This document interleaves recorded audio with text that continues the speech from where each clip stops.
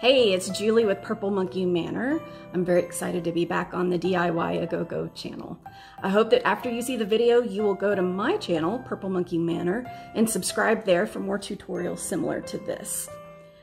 This time, I'm going to show you how to create depth on your art projects using stencils. Today I'm making my signs out of scrap lumber. I painted the top of each board with white swan. I did my first set of trees on this board in vintage linen. You can see the difference in the whites. I'm using the Jamie Ray vintage stencil called Bottle Brush Christmas Trees. I used Little Black Dress and Gypsy Green. I gradually combined them with the vintage linen to increase the darkness of each layer of trees. A little bit of black goes a long ways. I had way too much paint on my brush, so I needed to offload it a bit on the plate.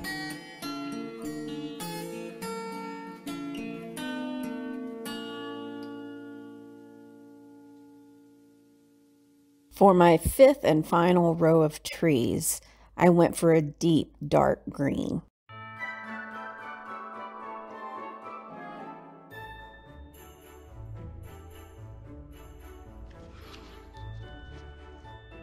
To make the Christmas trees, which are closer to the viewer, taller and wider, I would stencil the tree, and then I would shift the stencil to the right and upward to increase the height and the width.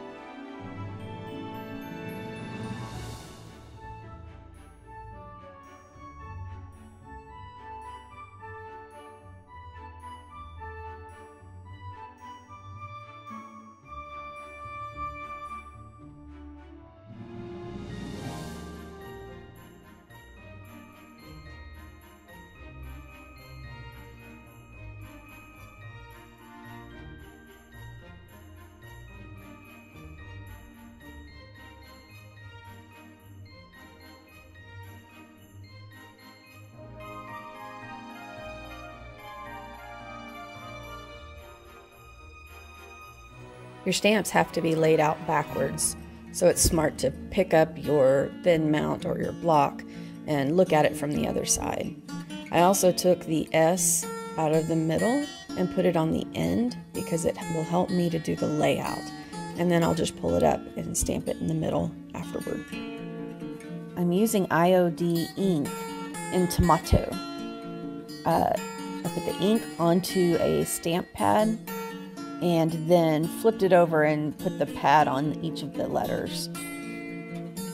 I removed the S from the end of the word to the middle of the word.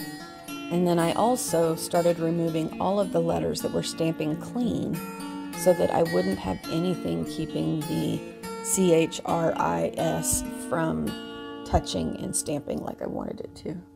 I'm using a clear acrylic stamp block that I got off of Amazon. I was unable to find this bigger one, but I put a link to a smaller one down in the description below. IOD also sells thin acrylic sheets with these lines, and honestly, I think they're more flexible than this contraption. I used the typesetting stamp to get the word Christmas. I used the new stamp Swoosh, which is a script, and I have to do the letters separately so that you can line them up to look like handwriting.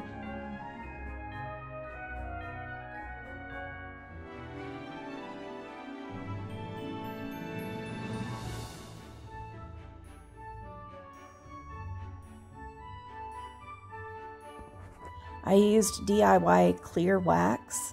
I wish I had used a liquid top coat because the wax was picking up the ink and spreading it onto the white even 24 hours after I had stamped with it.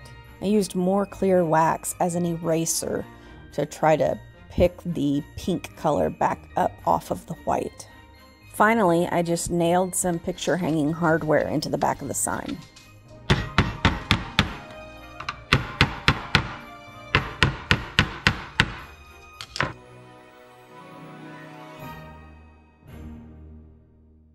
I want to say thank you to the DIY-aGoGo channel for hosting me today.